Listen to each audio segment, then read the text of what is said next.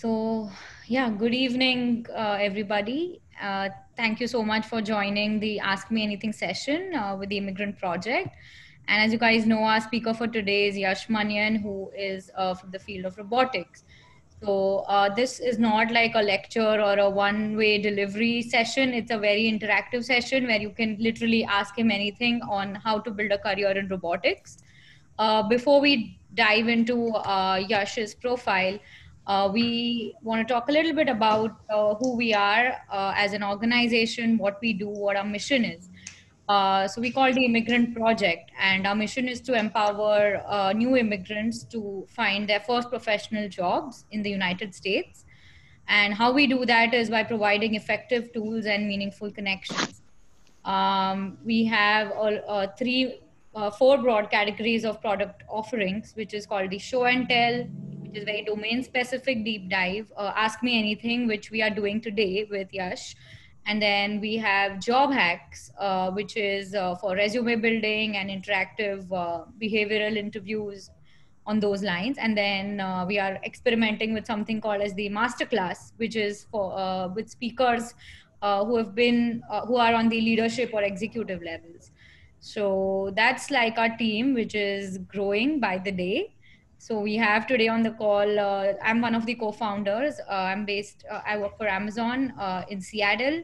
We have Apurva Reddy, who is the other co-founder from the World Bank. And we have Brahmi, who's going to be co-facilitating with me the session today. Bhargavi, who is a senior data engineer at Netflix, and she is also on the call today. So the agenda for today's session is pretty straightforward. We'll be introducing the speaker. We will be taking questions, which the response we've gathered from Eventbrite, and also some live questions. And then we would, Yash has going to be providing some live resume critique to participants who've sent their resumes to us in advance and who are on the call today. So a little bit about Yash Manian. He is also a fellow UMD TERP, and he currently works as a computer vision engineer at IAM Robotics, which is a startup in Pittsburgh. He got interested. He participated in a lot of these robotics competitions back in India. He led his college team at Robocon India and landed the 6th national position. He was also part of the SAE Baja and FSAE Supra teams, the Formula racing teams, as a design participant. And he pursued Masters in Robotics from the University of Maryland, College Park. So he's from the class of 2018. And yeah, that's about the introduction. And over to you, Yash. Am I taking questions or? Hi, I'm facilitating the questions for the evening. Thanks, Surbi, for the introduction. We got a lot of questions from the attendees, Yash, over the last couple of days, and it's pretty interesting that the division of questions is roughly around: how do I think about starting a journey in robotics? What skills do I acquire? And then how do I crack jobs? Let's start from the first segment, which is for someone who has just finished their undergrad, or for someone who is considering their master's in robotics, right? What skills do you think that they should look to gain over their course, or what should they consider before pursuing a master's or a higher degree in robotics? I have two very different answers to that. So say, I'll answer the first one. When you've just finished your undergrad, I'm assuming you were interested in robotics before and you chose you didn't choose something like civil engineering, which has no relation to robotics. So as an undergrad, I would either say if you're in India doesn't really have a huge robotics industry. You can still probably get a job at a startup like Grey Orange. I don't know if they qualify as a startup anymore, but that is something you should take a look at. Grey Orange is a good place. Some of my colleagues and people that went to UMD come from there. They do a lot of mobile autonomous robots.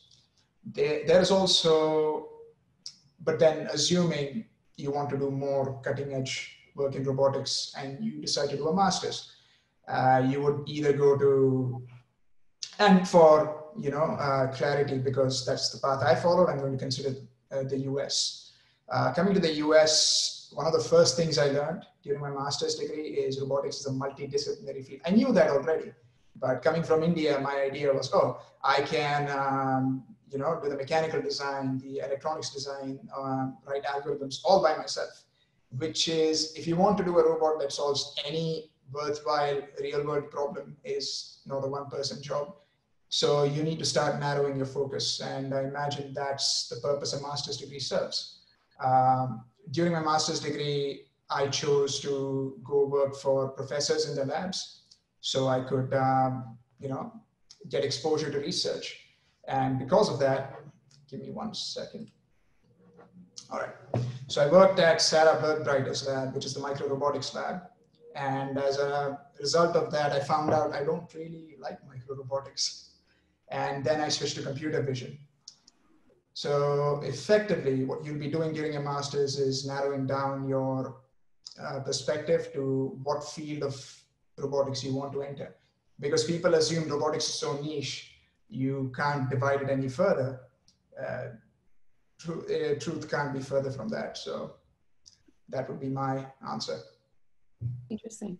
So which, you brought up the point on country, right? You said assuming the US.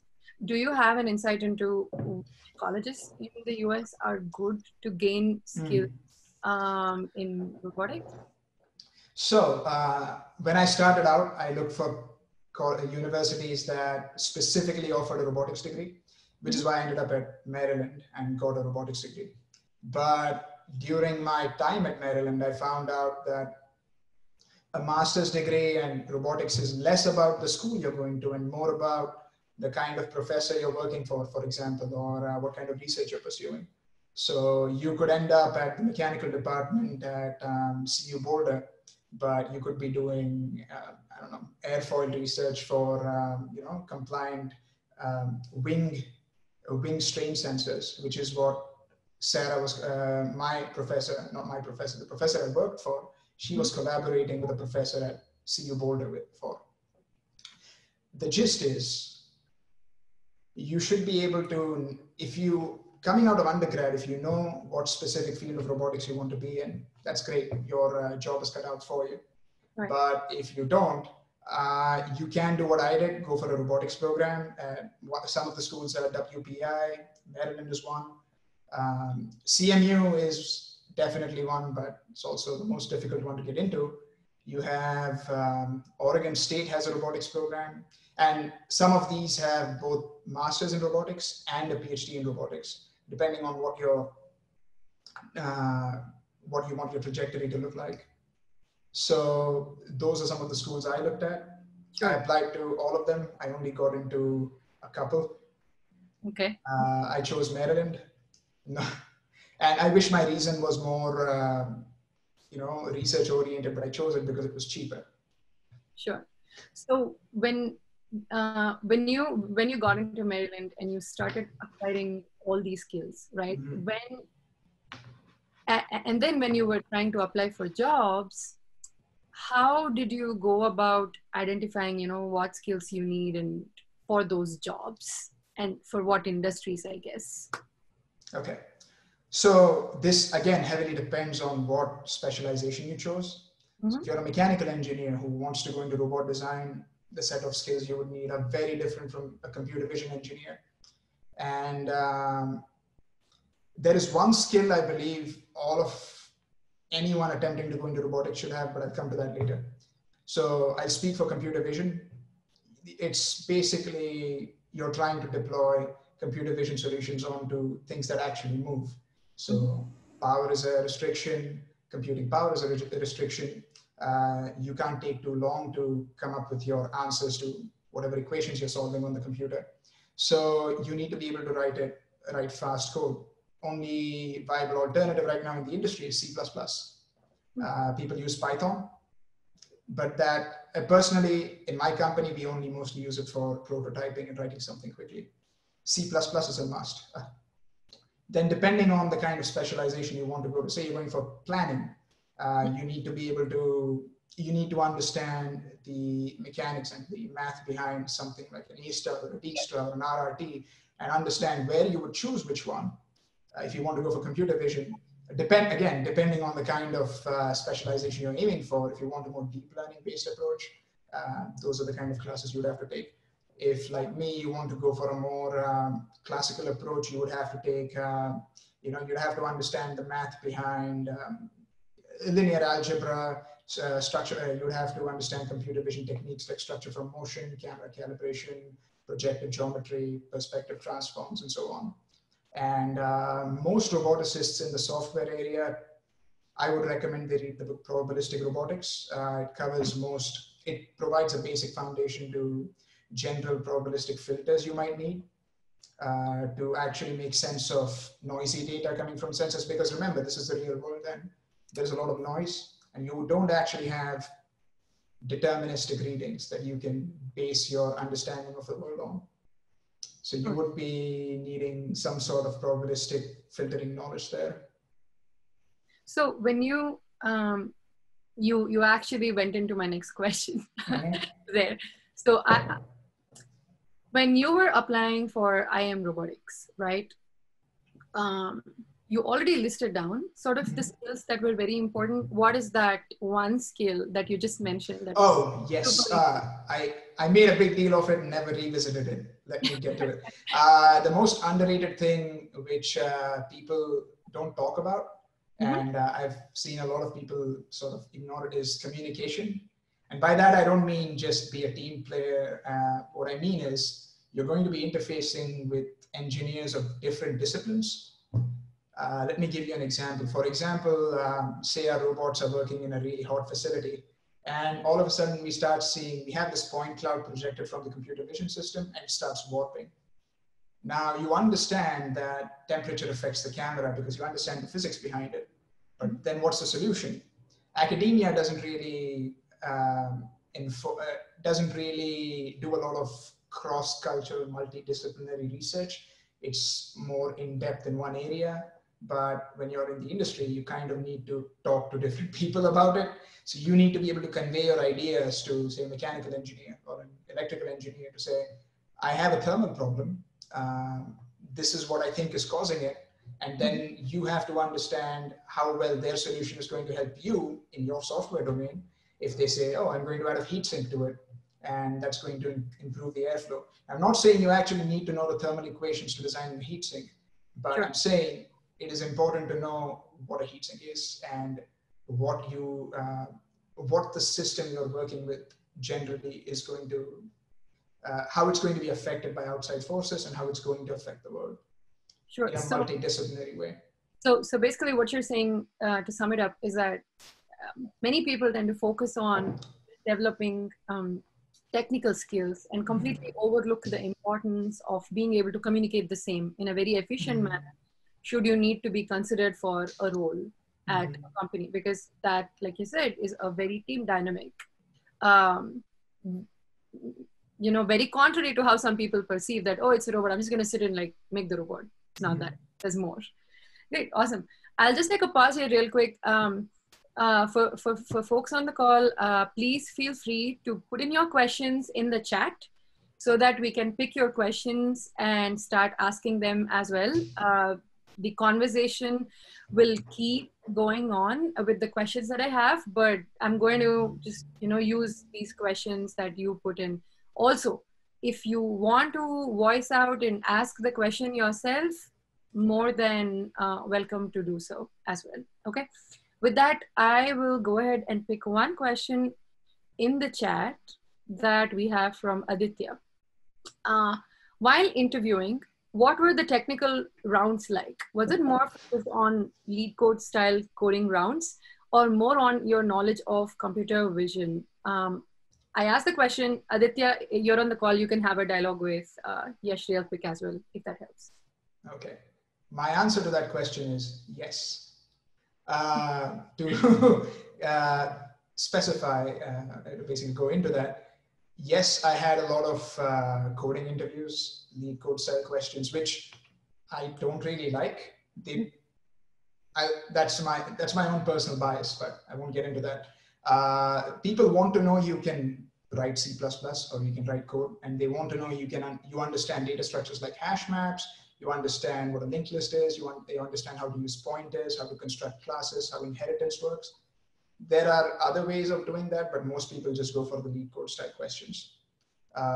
Computer vision wise, I was actually interviewed by the people on the computer vision team, and then they would more often than not just ask me to talk through my experience, to know what I had done.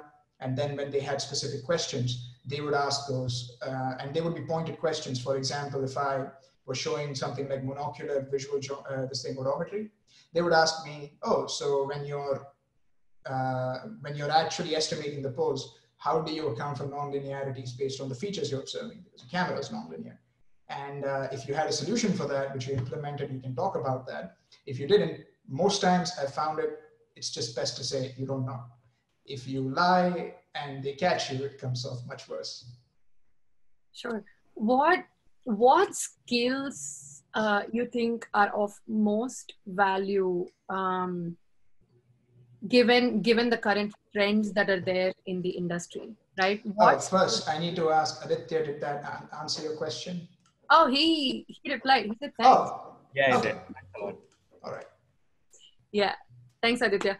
Yeah. So what trends are there? What trends do you think are super important to watch out in the industry?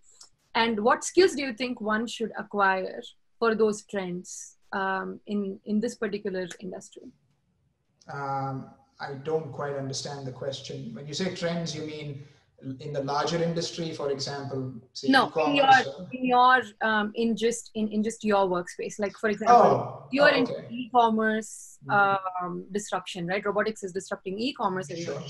So what are the trends in that, and what type of skills should one acquire in order to be able to get into such an industry? Depends on the company again. So when you have smaller startups, they don't have a fully formed solution. So they will need people with more hardcore, less specialized skills. So they will need people who understand the math, they know how to write code, they understand how to architect it, and then they'll bring those people in. The further and further the company grows into its maturity, the product is also more stable. So then more specialized roles are formed. So then you can have a special, a dedicated data scientist. You can have a dedicated controls person. And given that, if you look at the current cutting edge of research and you look at what's in the industry right now, there is, of course, a bit of gap, because it takes a while for you to take what's coming out there, see if that's a viable solution to your problem, and then construct it into, go through all the steps of product development to actually get it out there. So right now, if you're looking at autonomous mobile robots, things like localization, SLAM are important, especially if the robot is moving around in an unstructured environment. For those on the call who don't know what SLAM is, it means simultaneous localization and mapping. Basically, that's when the robot is taking info from the sensors and moving at the same time while constructing its own world and figuring out where it is in that world. So during, you have SLAM, people like path planning. I do not know if companies are employing any fancy planning techniques out there. To my understanding, they expect a general understanding of Dijkstra, A-star, RRT, and why you would choose between them and which one is best for you. Computer vision wise, like I said, a lot of people are either going the deep learning route, in which case that's not my specialty and I will not talk a lot about it, or they're going the classical vision route where they're using traditional linear algebra, they're using optimization techniques, they're using feature extraction to do that. So in that case, you would be better off reading some, going through something like multiple view geometry and the concepts they have listed there. They expect you to know how to calibrate a camera. If you have a stereo camera, how do you get the extrinsic transformations? How do you get the intrinsics from them? A lot of places just use something like OpenCV, or they would use something like ROS to communicate between their different nodes. Mm-hmm. And a lot of places don't. It's good to have those skills. It's good to know good to know how to use OpenCV, but it's also good to know the underlying math and how to actually implement those programs bare metal for yourself if you want to use them effectively. So how does one gain these skills, some of these skills, while they're trying to approach a job or while they're trying to approach an industry? I understand the whole masters and gaining knowledge in the masters, but then when you tend to get into the job search mode, it gets now very specific, right? Mm-hmm. Like you need to acquire a specific skill for the role. How do you, what suggestions do you have for people in general? Build your own projects. There's a ton of data sets out there you can use. For controls and more embedded level stuff, I don't really know. That's a hard problem because you require the hardware to test it out on. Right. Maybe there might be simulators out there which you can use, but I'm not too certain. For myself, what I can say is for computer vision, after graduating, I had a bit of a tough time finding a job because I had basically switched fields. I was doing micro robotics research for my final year, but then I wanted to do computer vision instead. So I had no valid experience apart from the classes I had taken. So I decided to build my own monocular visual odometry solution. So I downloaded the dataset from Kitty, which is the Karlsruhe Institute of something, I don't remember anymore. They have a great data set, which is basically a camera on a car driving through, I don't remember the city either, somewhere in Germany. And you can take that and run your own computer vision algorithms on them, and you can benchmark it on their site. So you can test for how accurate your solution was, how quickly you were able to come up with it, and then you'll be ranked on their leaderboards. Oh, that's great. Mm-hmm. I used that to then build my project. And as I was building it, I got interviewed by IAM Robotics. I didn't get to finish it. Oh. And because I showed them the incomplete project I had, and they liked that, so they hired me. But in general, if you can do that, you're learning skills along the way. Because I imagine when someone's applying to jobs, they're not just waiting around for interviews. They'll be solving lead code questions like Aditya asked, because those are annoyingly frequent in code, these interviews. They would be asking you questions regarding your own specific coursework and research, which you need to brush up on. So I imagine there's a lot of preparation going on, which people are already doing. So if you want to learn something new, or if you want to master an old concept, I would suggest build a project. That's a brilliant advice, and one that we actually see quite a bit on our sessions, right? Whenever people say, "Hey, I'm trying to apply for this job," and the speaker goes, "Make your own project or build a skill on your own." And for folks on the call, I hope you're taking down notes on some of these suggestions that he's, giving us in terms of the resources or the links and names. I know it's a lot, but try to take some down. With that, one thing I would say is building a project also gives you a demonstrable that you can show people. So it's a demonstration of the skill you've attained, and the better it performs, the better it shows your understanding of it. Now, when they ask questions, of course, if you built it yourself, you have all the answers. So it's a win-win situation. It's wonderful. We have one question from Chayan. What was your game plan while applying to the robotics companies? Did you follow any specific routine? How did you reach out to the recruiter? The tactics, I guess. And we have Chayan on the call. So, hey, Chayan, if you want to have the conversation, go for it. Okay, so to answer that question, I will say I was terrible at networking. So I never actively reached out to recruiters who I thought might be in the field. What I did instead was I started narrowing down my job profile. So I think I had multiple versions of resumes for example, if at that point, I wanted a computer vision role, which was doing something like localization and mapping, but I wasn't frowning on a controls role either. So I had different controls CV, and I would talk about the project. I only listed projects that were relevant to that.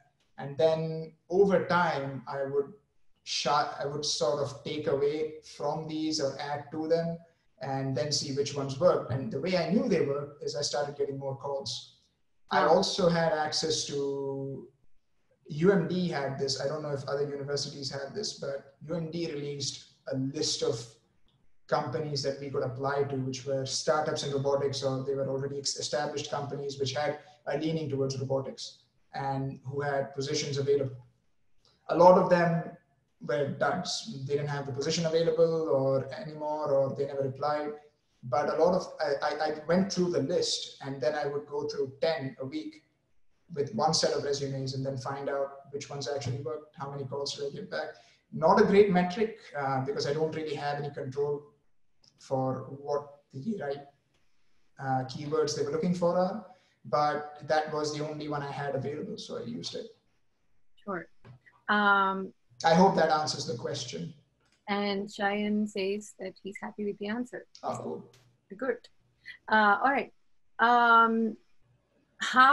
do you suggest how do you suggest a person to keep up with these up and coming trends in the robotics industry at large? Do you have some journals that you follow, some pages that you follow, some newsletters that you follow? Is there something that we could suggest to the audience? I would say keep in touch with the friends you make in grad school. Those are your best source. Apart from that, for research, I would say at work, we have a journal club. So every so often, one of us would select a journal they like, and then we would go through it, all of us as a group. So all of us stay up to date with current research. Nice. Some of journals, I'm not too sure of. There's a lot, I can never remember, but there are research groups we follow. For example, I was following the Robotics and Perception, the RPI from CMU, which is the Robotics and Perception Lab. I was following, the professor is Michael Case. I was following his research in optimization-based SLAM. I was following Yanis Adimono's research. It's a professor I worked with at UMD for a while. He works with autonomous drones. He works in perception. He also runs the perception and robotics group at UMD.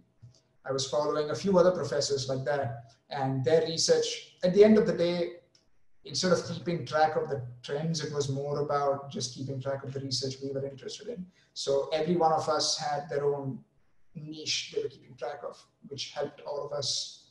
That's great. Yeah, keep track of it on a larger scale. I'll pause right now to just open it up a little bit and see the audience have any questions. I know we went there on a little. Guys, if you have any questions, please post it in the chat or feel free to just unmute and ask the question. I'll give you a couple of seconds here. Hi, I had a question. Firstly, thank you, the Immigrant project team, for organizing this, and special thank to Yash. I'm a master's student at the University of Pennsylvania doing robotics. So I have this question, like, what's kind of expected from a fresher when you are being interviewed? So like, what skills, how much depth they require you to have in research, or like, what is something that is interviewer looking in you? Okay. Whenever we interview people who are straight out of graduate school or straight out of undergrad, there is no expectation that you would have years of industry knowledge and you know how to write the perfect GPU algorithm to optimize feature detection or something. If you have that experience, fantastic. I mean, it'll just make your case stronger. But in general, we expect them to have a firm understanding of the fundamentals. If you're applying for a path planning position, do you understand the algorithms you're talking about to the nth detail? Do you understand? If you're applying for computer vision, do you understand camera calibration, structure from motion? Do you also understand how projective geometry works and how the image is formed in the camera? Because that's a huge part of it, which gets glossed over in current research. And there is also, so they would expect that. And if you've, worked on any projects, they expect you to know, everything about it, down to why you chose a certain algorithm or why you decided to go with this specific implementation of it. They would also ask you pointed questions like, oh, in your solution, Can you account for non-linearities? Can you, how do you make it, how would you optimize it to run on an embedded platform? Stuff like that, they don't really expect an answer. They only want to know if you've thought through it. And honestly, there I would say, if you're able to think through a valid answer, that's fantastic. Even if you're not, if you can walk them through your, thought process and express to them why you're thinking this is the right answer, I think if they find your communication skills, they fit with the rest of the team, that's still a good answer. Yeah. So just a follow-up thing. So like, how much of programming kind of questions do they ask? So you give a lead code, and do they review the kind of coding style or whatever you wrote and question about it, or is just the technical rounds after the first round of interview? So a lot of the companies I interviewed with, they had multiple coding rounds. So one would be just standard get past this lead code challenge, which is fine if you've solved lead code challenges. And then after that, they would be more pointed. In one of my interviews, I was asked to write a convolution kernel for an image in C++. And the funny thing was that person asked me to do it on a Google Doc while he was watching me over Skype. Things like that happen. And they would, I don't know how much emphasis they put on syntax when you're not using an IDE or you're not using syntax checks. Personally, I would say if stuff like that bothers them, then I guess probably don't want to work for them. It's you're trying to gauge how good of a fit you are to, right? In some of our coding rounds, we just ask them, can you think through various failure modes? So if I ask you to average out an array, can you think of failure modes like, oh, I'm going to check to see if the array is empty. I'm going to check to see if the pointer I'm pointing to is a null. I'm going to check the size of the array so I don't actually overflow some of the buffers I have, that sort of thing. And if you can do that and you can write a function and you understand concepts of inheritance and you understand concepts of, in general, good C++ practices, I think you should be good. Great. Thanks for that. Awesome. Any more questions? Hey, I had a question, Yash. Yeah, go for it. Yeah, so this might be a bit of an edge case, but yeah, I kind of switched fields by going from aerospace to aerial robotics, where I work full time. But my role is more focused on the aerospace aspect. So I want to learn robotics on my own. I've made some progress, but it's really hard to do that, based on online resources. Found Linux documentation to be sparse, and just there's too many resources. Coursera, Audacity. Yeah. So, is there any suggestion on what approach to take to learn on your own? That is a tough position to be in. First of all, I feel bad for you, but also, what kind of specific robotics are you aiming for? Are you looking for more controls related roles? Are you looking for something? It's not really that bad. I tend to focus more on the aerospace aspects, so more controls, the dynamics of the aircraft. So I'm fine. Okay. But it's always interesting to work in the robotics side of things. I kind of want to do it out of curiosity, not really out of a need in my job. Okay, fair enough. So more of like, when I see visual SLAM, I want to do that for a drone using whatever I have in my system, right? So if you wanted to visual SLAM. Oh, sorry, not visual. Let's just go with SLAM. Yeah. Okay. The presentation swayed me to say visual, but yeah, okay. SLAM is probably better. Yeah, I'm sorry if I'm a little biased towards computer vision. That's my area. That's the area I work in. But let me try to answer that the best I can. So for control-specific resources, I'm sure you know where to look more than I do. But their applications to robotics, I can't think, you're right, Coursera, Udacity, all of them have these huge courses and they also cost a lot of money. But if you are interested, you can actually follow research from professors. I know Vijayvergia at Grasp Lab and UPenn, I believe there was one person from UPenn here, he can probably attest to that. He does some fancy controls work with robots, with quadcopters. You also have, I believe it's ETH Zurich has some research out on it. But if you want more specific resources, I would also suggest you read up on stuff like carbon filtering, particle filters, you know, why you would use an EKF instead of a carbon filter, how localization works. And since you talked about visual SLAM as well, you don't need vision to do SLAM, but a lot of people do it that way. So for that, my recommendation would be to read Probabilistic Robotics by Sebastian Thrun. You can also find, you can also look at Robot Perception by Michael Case. I've been reading that for a while. Those guys use factor graphs for optimization. And it's basic, it's not even a vision problem. It's more or less a pose estimation problem. I don't know if that's what you're going for though. Yeah, I mean, it's the area. Yeah. Okay, yeah. So Perception for Robots, I think that's the book by Michael Case and I forget the second author's name.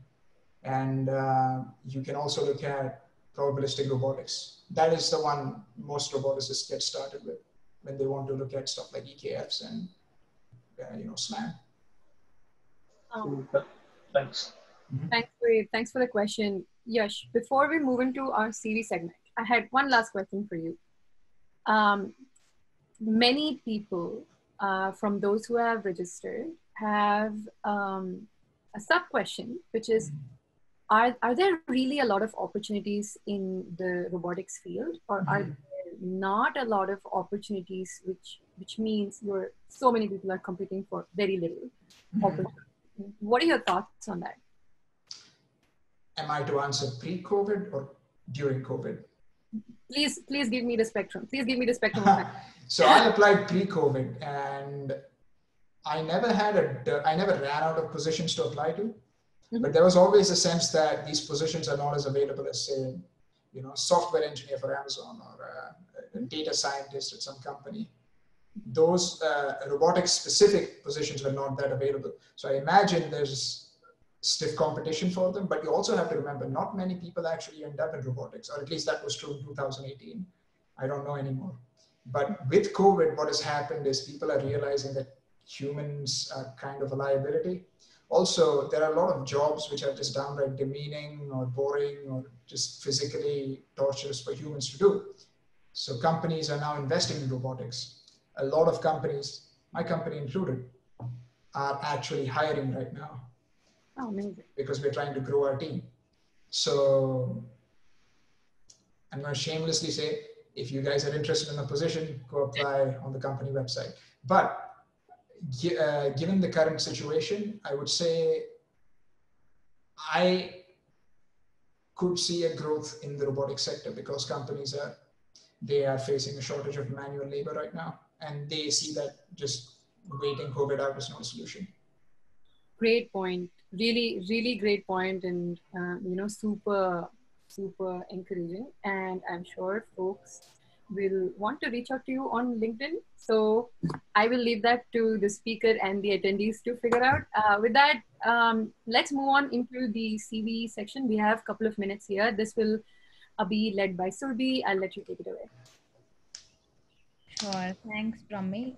We have one more question. Do you want to take that, or will we volley back to the question? Yeah, let's finish. I can take the question. Yeah. Sure. Yeah. So the question is, what would be the best time to start applying for spring 2021 graduates? Spring 2021, meaning you finish in the fall semester right now? Yeah, if there are companies hiring right now, you can apply to them. Generally, they prefer people who can start right away because a lot of these roles are urgent and they don't want to wait till the semester is over. But yeah, it can't hurt to apply right now. We, I guess, hey, can you, Nagash, Yeah, so I hope I just want to say your name right. Please ask him.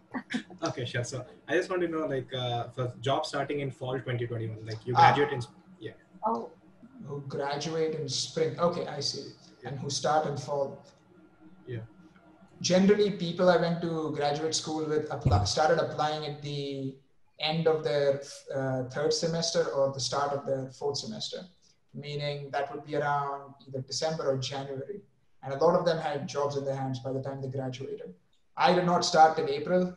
So I got my job in September. But that's also partly because I switched fields and it was more difficult for me. In general, I would say at any time in your fourth semester or even third semester is great. If you already had a summer internship or co-op, that makes it a lot easier for you. Awesome. Surbi, I guess we can start with the series now. Sure. Let me share my screen. Okay. So we have the first resume from Nikhil Rajkumar More. Is he on the call? Nikhil, are you on the call? You could unmute yourself. Hey everyone, I'm on there. Yep. So yeah, over to you, Yash. Okay. All right. So looking at the resume, first of all, Nikhil, I would like to ask what kind of position you're looking for? I'm looking into like automotive, electrical, robotics maybe, but like not to like software. Are you looking for something that has more of a real-time application, or are you looking for something that does more of modeling and design, which then gets converted into your solution? Yeah, preferably more modeling design. I see. I can't tell you specifically what to do because that is not what I know a lot about, but I can tell you just general things about your CV which you could probably improve. So objective, I don't, at least at my company, nobody reads. It's obvious that you want a job there, which is why you're applying. So I would take that out. But yeah, education-wise, if you had a good GPA, I would throw that up there too. And then your technical skill set right after that, because people want to look at that. So you list MATLAB Simulink, FMEA, that's the risk assessment thing, if I remember correctly, or the damage assessment method. Okay. Then you have Python, Canvas, AutoCAD, ROS, ISO. I guess that's an ISO standard. And then SolidWorks Electrical. Okay. So I imagine you're trying to go for more of a modeling job profile, which all of these do fit. Some of your experience is pretty good. Although I would say sensor fusion and lane detection, they don't really add anything to your profile, because if you're looking for something that does modeling and control backend, you're not looking for someone who does Huff transforms or lane detection algorithms. So I would not put that there. Modeling and simulation of hybrid electric vehicles on MATLAB and Simulink. That I would actually go more in depth there and explain some of what you did, any specific methodologies you used. Scripted electric powertrain, battery emission, energy consumption design. Okay, so you basically modeled the characteristics of a battery, if I'm understanding that correctly? Okay. Yeah. That might also use some, so you just say you used MATLAB and ran M scripts, but if you use any specific design methodologies or any way to specifically analyze the battery drain, those would be welcome additions. In general, also, okay, so I would move the technical skill set under your education, then your work experience, then your academic projects. Then you have space experience, technologies. That looks pretty good to me. I imagine that's what someone who is in a modeling role requires. You need to be able to make bill of materials after you finalize your design. You need to be able to validate your design. So I assume that's also part of what you did there. Your work experience looks good to me, but again, I can't comment on it too much because that is not my field.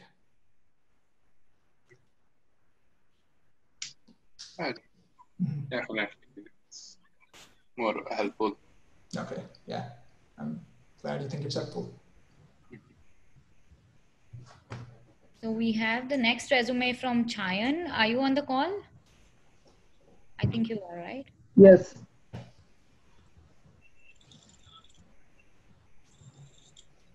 Let me know if you can see.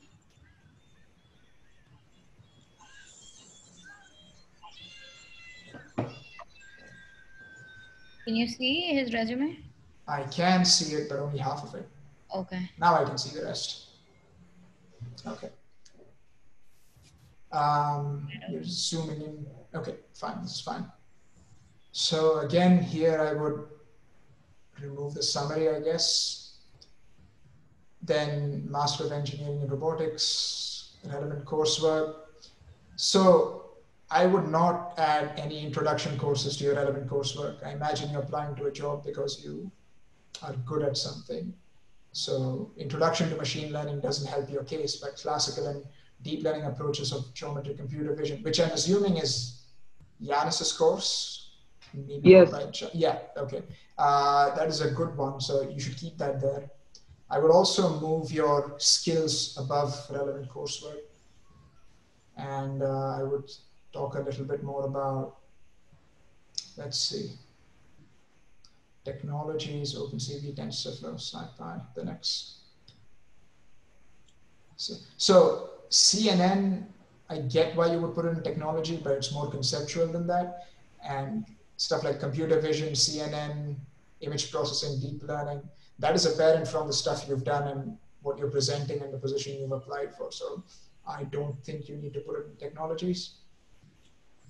So as far as projects go, I recognize all of these projects because they are from the classes I took.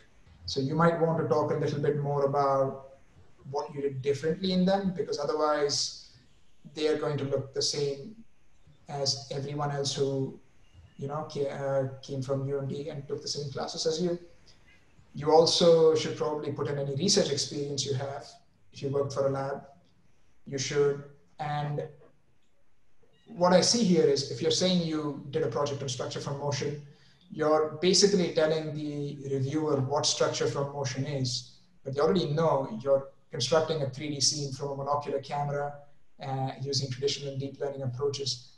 It would be handier to go into stuff like, what did you develop it with? If it's C++, all, you know, even better. What kind of performance you got out of it?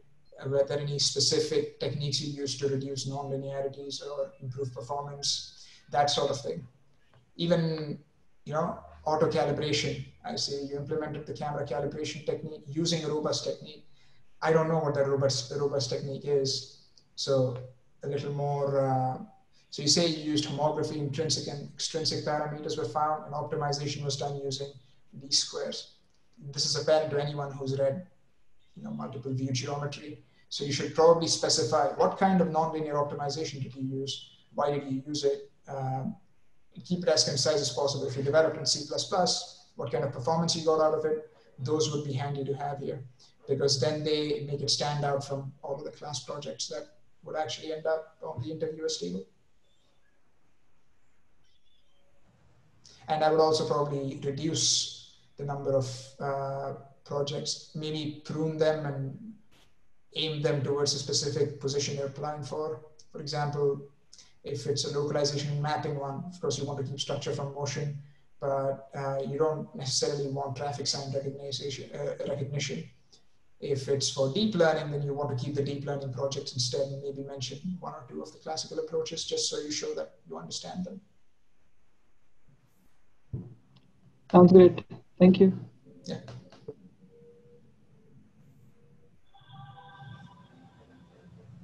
We have Saket.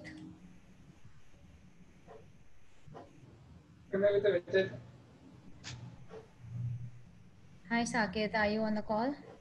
Hi, yeah, I am. Okay, another UMCP resume.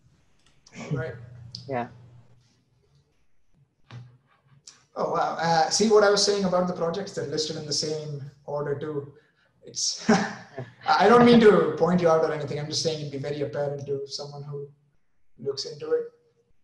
We are roommates. I figured. Also, so I would do away with the summary. Okay, relevant coursework.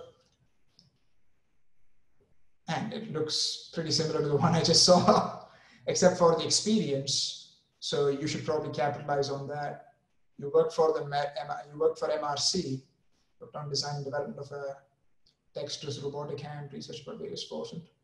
So what kind of robot hand was this? Was this the shadow hand with the tactile sensors on the fingertips, used for multi-track cameras to obtain intricate finger joint angles. I would say instead of talking about you're talking so much about the technology that went into it, you can maybe mention it in one line and then talk more about what kind of deep learning methods did you, use there, what kind of results you got out of it. Excuse me. For accurate pose estimation using minimum number of fiducial markers. Again, engineers in general hate adjectives. Numbers are always good. So when you say minimum number of fiducial markers, what is that? Is that 5? Is that 50? It's hard for me to gauge. So you also have the NASA Swarmathon competition where you use C++ and ROS for multi-foraging, obstacle avoidance, maximum coverage planning. What algorithms did you use there? What sort of multi-robot planning did you use? Did you use probabilistic methods? Those sort of things would be very handy here. And again, the advice I gave for the previous CV still stands here because it looks pretty much the same.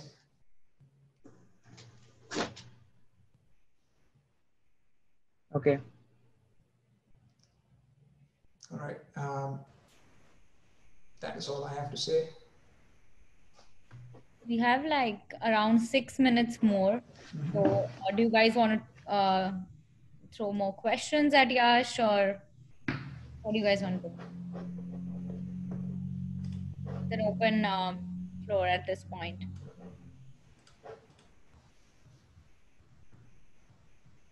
Surabhi, maybe we can pull up some CVs if there are no questions, because there are some. Are the people who sent the CVs on this call? I think Laila and somebody else. Aditya, right? Aditya says, hey, I think I had sent my resume as well for review. Can we please pull out Aditya's CV? And then I think we can close it with that. Okay. Give me 1 minute.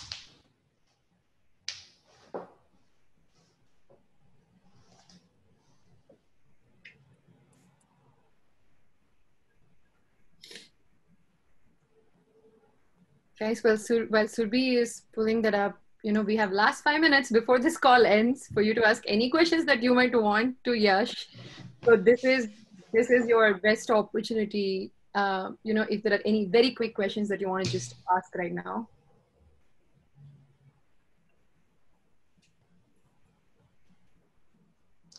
Okay.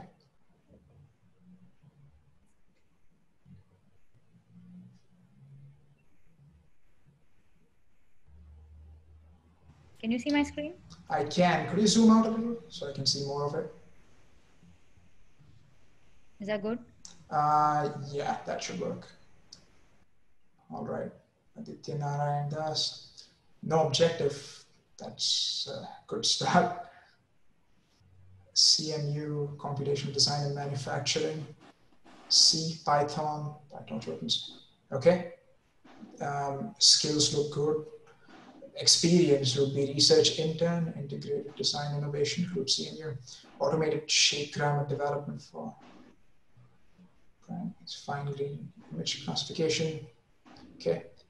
Stereo vision based perception system for tracking localization for architectural products in a construction environment. I think this is pretty good experience you have there. And I would devote more page area to that than your projects. Okay. And I would talk a bit more about what sort of stereo vision system you were actually, what features you were extracting from architectural products, maybe a bit more detail, but this looks pretty good. Right. Projects-wise, ray tracing engine. If you wrote one from scratch, it shows that you understand linear algebra, computer graphics, you understand perspective transforms. So you also say it's in Python, you have a link to your code. I actually like that. Anyone viewing it on PDF can click to see what you did and see how you did it. So I think that's also a nice touch. Dynamic storage allocator. So this I'm confused about. When you say you implemented malloc, calloc, realloc, and free from the standard C library, yeah. you basically re-implemented them for yourself, or did you use the same ones? No, I re-implemented them. I see. And then you achieved a specific performance. Okay. 10,500 kiloops by implementing a segregated doubly linked list data structure for free memory traversal. This shows that you understand computer architecture, how to manipulate low-level memory, and you also show results. So I think that's also excellent. You also have your code there, stereo reconstruction in Python. So you're saying you implemented a two-view 3D reconstruction, calculated image-to-image, scene-to-image correspondences by estimating fundamental and essential. This is what I was talking about. So the fact that you talk about fundamental and essential matrices, it shows that you implemented the algorithm.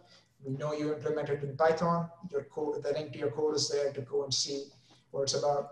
You also wrote your own triangulation and stereo matching algorithms to obtain 3D coordinates from 2D point correspondences. Okay, I think that is great so far.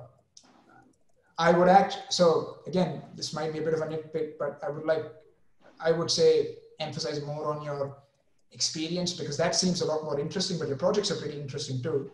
And they show that you understand vision and you understand low-level computer architecture and how to manipulate that. So I think that's great. Right. And you have publications as well. So I just had one question here. So basically my undergrad was in mechanical engineering, and my publications are from like finite element methods and stuff like that. Sure. So I'm not sure if I should include that on my resume. I mean, I think they have some solid transferable skills, but then again, I'm not sure if I should, if I should include them, or I should maybe remove them and give more space to something else. I see. I have two trains of thought on that. One being that you have publications. You should probably mention the journal they were published in. So what that indicates is you can look at a research problem, write a paper about it. You can basically, you understand the approach to research and solving an original question, which is always great. Right. But if you have more interesting and more impressive projects which showcase what you want to do, I would say they take precedence over this. Absolutely. But in general, this looks like a pretty good CV to me. Okay, thanks. Yeah. I think we have one more question, which I'm going to take, which is from Pranoy. Pranoy, if you're on the call. So he says, hey, I'm Pranoy and I am joining my Masters of Engineering in Robotics this fall. My goal is to get into the field of space manufacturing. Please advise on how to proceed. Okay. Are you a citizen, Pranoy? No. Okay. I think so I'll be honest, space manufacturing or space robotics is not my field. There are a host of problems associated with it. Like, for example, how do you do thermal dissipation when there's no atmosphere, which I don't know how to deal with. But I would say to me, the most important thing is, because of your citizenship status, what kind of companies can you work for? I don't think you can directly go work for NASA. I don't know if you can work for a contractor that works for NASA. I don't really know, but that would be the most important question I would figure out. Okay, sure. So is there anything else I can do in the coursework or the projects I take, which can guide me to that goal? Can you tell me a bit more about what you want to do with space manufacturing? So basically, want to specialize in additive manufacturing in space manufacturing. So basically, I do think all this is going into a research kind of thing. So that's where I want to be, because there are no particular products on this kind of stuff. So I want to be in the research of this. Okay. Do you have labs in mind you can work for? No, I don't have any idea. Okay, that would be the first place to start. I know CMU has some space research. I know UMD does some additive manufacturing research. I don't know if there is an overlap between space and that. I know CU Boulder does some space robots research. You could look into that. apart from that, I don't think I have much else to tell you because this is not my field and I don't really know much about it. Okay. Cool. I think that was, we are slightly over time, but I think that is, yeah, we just have one more question. We can take one last question from Laila. What about if we want to transition from full stack web engineer into the field of robotics? Math. Let me explain that a bit more. So so it depends on the kind of profile you want again. Laila, was it? Yeah. Depends on the kind of field and the kind of job profile you're looking for. So I imagine as a full stack engineer, you don't do a lot of math in your work. Again, I could be wrong because I'm not a full stack engineer, but a lot of robotics comes down, you would do well to read some research papers, read some of the textbooks I mentioned, and you should, and if you can do some low-level programming, like C++ or C would be a great place to start. And if you can demonstrate skills there, you can, a lot of times robotics teams, they just need someone who can do excellent C++. So a lot of times the solution doesn't need someone who can implement the best plan, the most optimal planning algorithm. They just need someone who can write a multi-threaded, multi-inheritance class. If you can do that, I'm sure there's a place for you on a robotics team somewhere. Awesome. Does that answer your question? I think, yeah, she says thank you very much. Okay. So that's it, guys. Thank you so much, Yash, for agreeing to be our speaker and dedicating your time in preparing all of this. And thank you everybody who found this useful. And we will have a feedback survey which would be coming shortly after the session. So please, actually, it's out already. It's already out, yeah. So we really appreciate feedback, good or bad. So we always are improving. We have a lineup of speakers coming up from different fields, and do watch out our LinkedIn page for upcoming events. We also have a website launching soon in the coming month. So a lot of stuff coming up with the Immigrant project. So stay tuned. Thank you, Yash, and thank you, everybody. All right. Thank you so much, everybody, for joining.